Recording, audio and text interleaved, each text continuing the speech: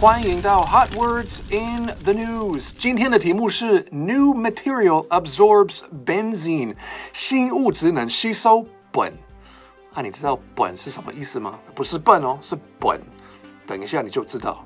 如果你不是科学家，像我一样，我们都可能不太了解。但是它就是一个有毒的化学。讲到有毒 ，That's actually our first key word。Toxic 就是有毒的。其实这个字也可以拿来形容不健康的关系。例如 ，Eve's husband is very disrespectful toward her, and that has created a toxic relationship. 千万不要像 Eve 的老公。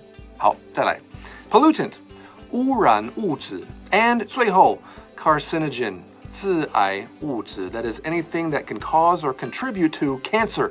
Okay, here is the news.Researchers in Ireland have developed a new material that can absorb benzene, a toxic pollutant, from the air.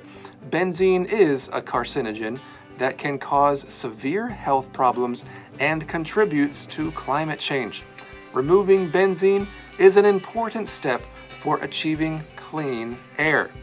Clean air. 如果要干净的空气，那就喷香水吧。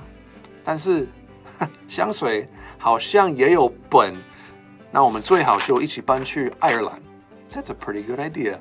And that's all for today's Hot Words in the News. Ireland, here we come.